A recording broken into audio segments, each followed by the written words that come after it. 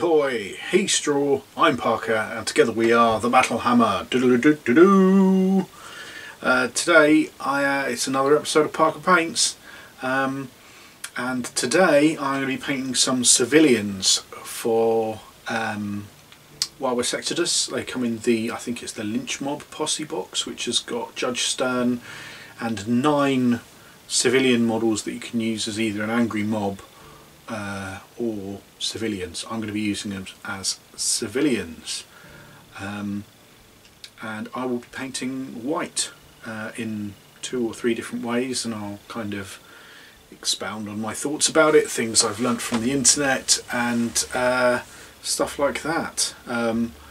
Big thing about painting white is, you know, don't paint white, paint nearly white, because otherwise it can look a bit stark and bright and whatnot. So I think that's it. Without any further ado, on to the next bit. Okie dokie. So this lovely lady here is one of the civilians, an old grandma with a double-barreled shotgun, which is probably an RJ shotgun or something like that. But anyway, she just counts as a civilian. I've done a zenithal prime, as you can see, and I'm going to be doing a kind of a browner, beigeier kind of white, working from khaki through to, I think this is birch, ivory from Vallejo, off-white from Vallejo, and I do actually have some De La Rowney acrylic ink.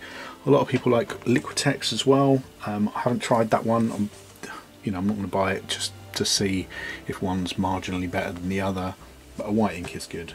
I have heard lots of very good things about like an artist's heavy body acrylic, like a Schminker or a Winsor & Newton type thing, but not something I've used myself.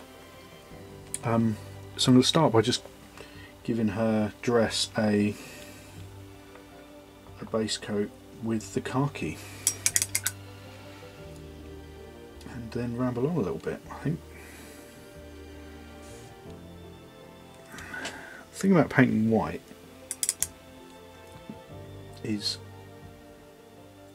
it's just a funny thing. If you paint it just plain bright white, then it can look kind of off and stark against everything else on the model.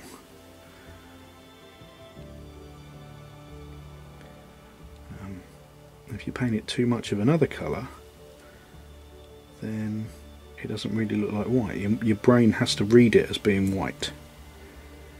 And that's probably the hardest bit.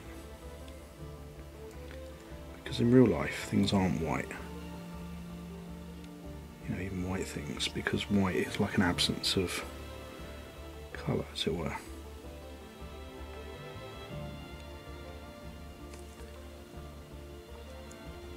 So a big part is making sure that you get the highlights right, really. Too much and it looks really bright and stark and weird. Not enough and it looks not like white.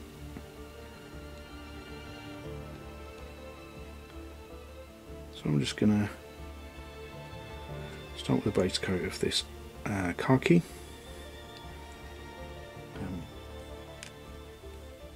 And I'll see in a bit. I'm probably only going to do one coat because I want to still see that zenithal through underneath, so I can use it to my advantage.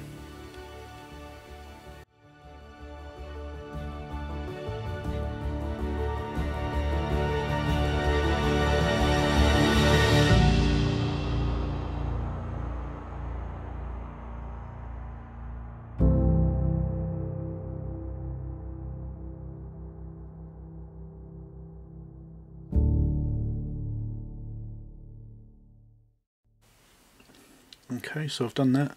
I did ended up doing about almost 1.5 coats, so like 2 coats on most of the places and then leaving some of the recesses. I've now added some of the birch to the previous colour, which was khaki, and I'm just going to highlight, but this is going to be a big broad highlight, you know. I want to get not everywhere, but because ultimately we're going to highlight up to what, pretty much white. So you're only leaving the khaki in the deepest recesses.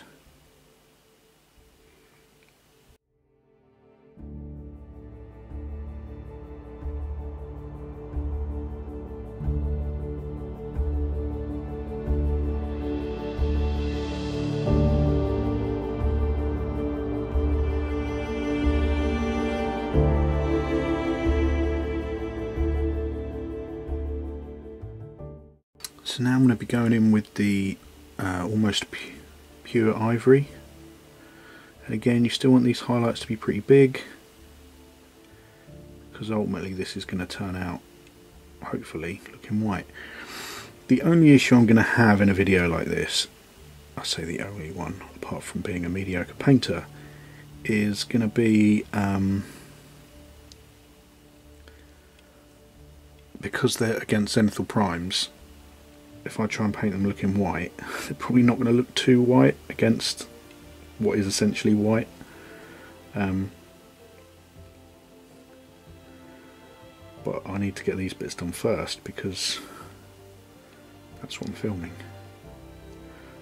Hopefully it'll make more sense once it comes out. Really start to see how bright the birch is getting now. Because we had that mix of the birch and the khaki,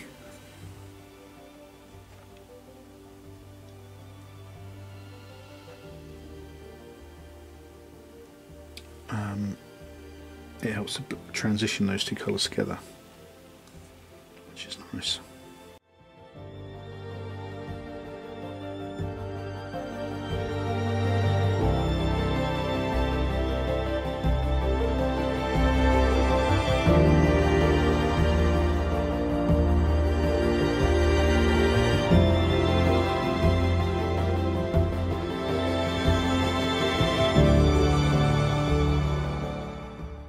Right, that's that done. You can see it's looking a lot paler now. I've added some ivory to my birch.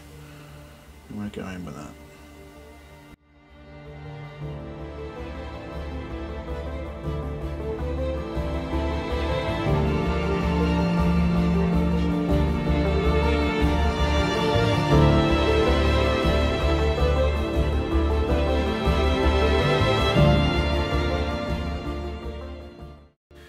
And now I'm going to go in with some ivory. It's just straight ivory with a little bit of medium. In this case I've been using Water Plus from In-Star Paints. In-Star Paints quite a lot. Just because I wanted to try it out, and I like that it's kind of a looser medium, unlike a lot of the glazed mediums and stuff like that can kind of thicken the paint, which is fine, but I like that Water Plus kind of acts more like water for, it's kind of obvious now I've said it out loud, but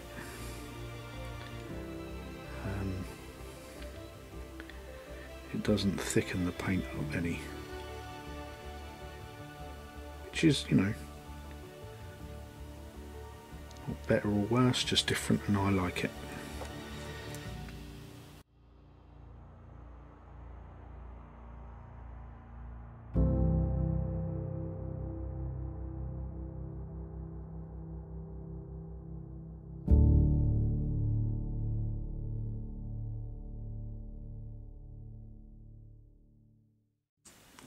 So now I'm going to go in with this off-white from Vallejo, added that to the ivory, but it's mostly the off-white.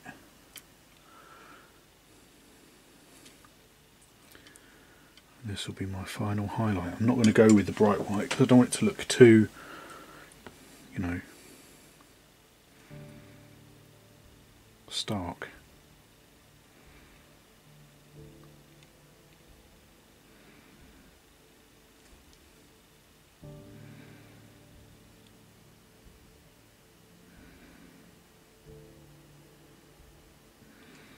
And do bear in mind that any colour as it goes on wet will appear brighter.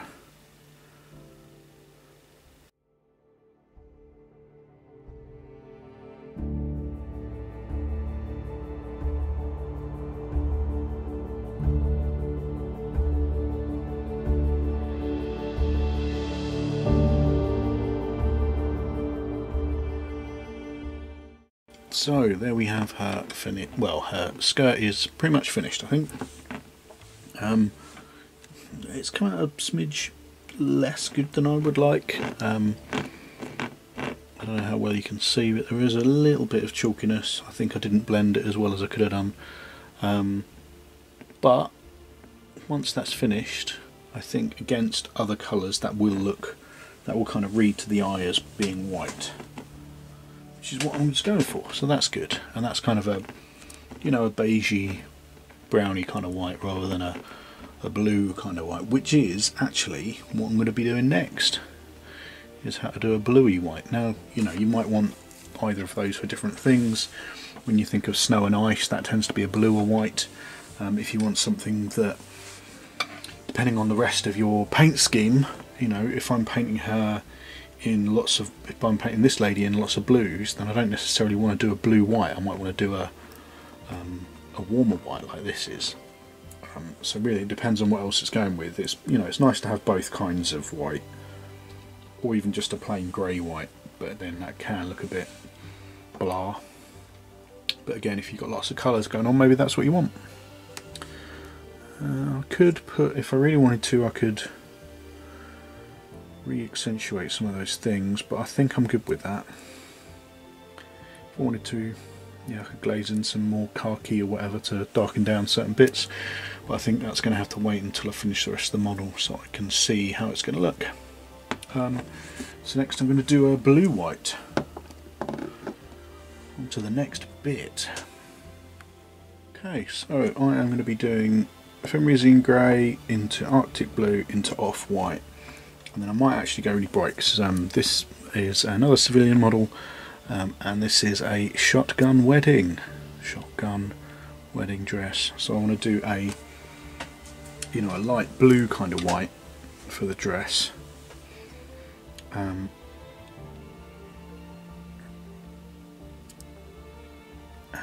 I think I'm going to try something a bit different, or maybe I won't, we'll see. I've got this Fenrisian grey. I'm going to go into all of the, just do a quick, because it is white already, you know, with the Zenithal Prime. So, because a lot of primer has some form of blue in it, I'm not super worried about getting this full coverage. Really, it's more a case of it lightening up the black than anything else.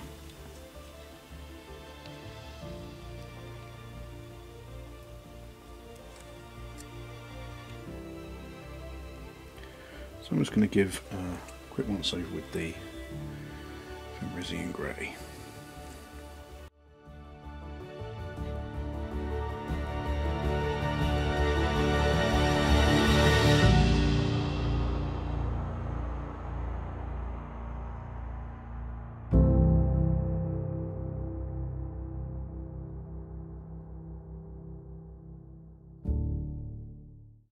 So now I'm going to be going in with some of this Arctic blue.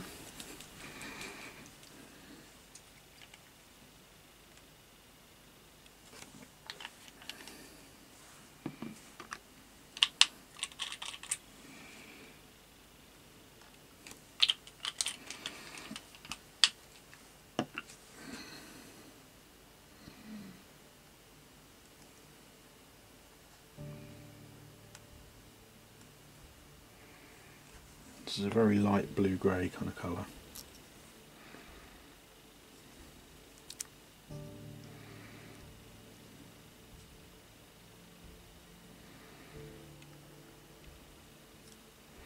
I'm just kind of going in pretty sketchy with this.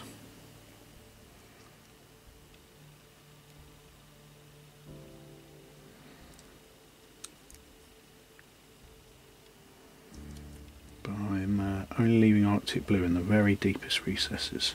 Sorry, Primrosian Grey.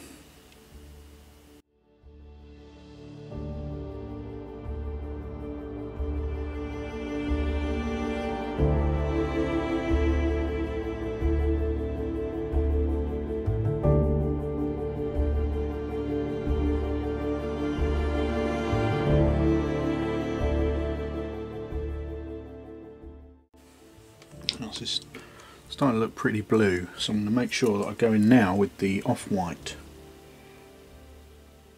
because I really want this to be kind of a brighter white, so I'm going to go in quite heavily with the off-white and then do white ink. I might even do something else after that.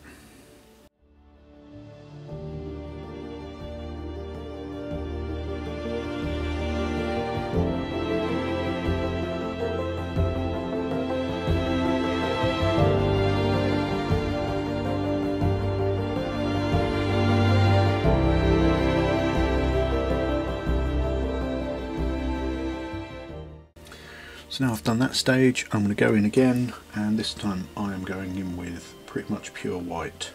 I wouldn't always do a pure white on a quote-unquote white, because it can look too stark, but as this is supposed to be a wedding dress, we want it to look fabulous.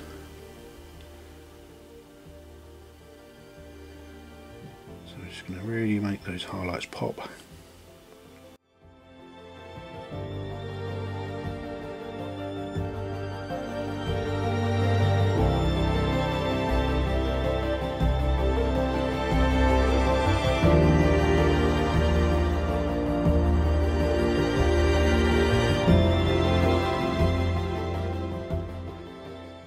And that's what that looks like after it's done. Obviously looks quite blue there. I may well go in and, you know, redo the highlights a little bit. I may well do a bit more blending. Not super happy with it because white is tricky to paint and I'm not a great painter, but I think it looks okay. And I'll show you when they are both finished. Hopefully they will look really cool. So there we go. They are not finished, but done enough that you can tell the white against everything else, so the zenithal doesn't look super obvious. Let us know in the comments down below if you've got any other ideas on painting white. There are obviously lots of other videos that are probably much more informational than I am about how you paint white on minis. So let us know in the comments down below if you know any, and put links in if you can. They're not quite finished yet. I will be finishing them, and if I get any more how to paint videos out of these guys and the rest of the box they came in, they will most assuredly be on the channel. If you want to help the channel out, we've got a Patreon account. You can donate as little as $1 a month. That would be massively helpful, although we do appreciate that in these troubling times, probably, you know, don't bother. But if you can, then great. If you've got any comments, leave them in the comments box down below. I personally really appreciate anything you put in there, whether it be positive, negative, or just averagey style feedback.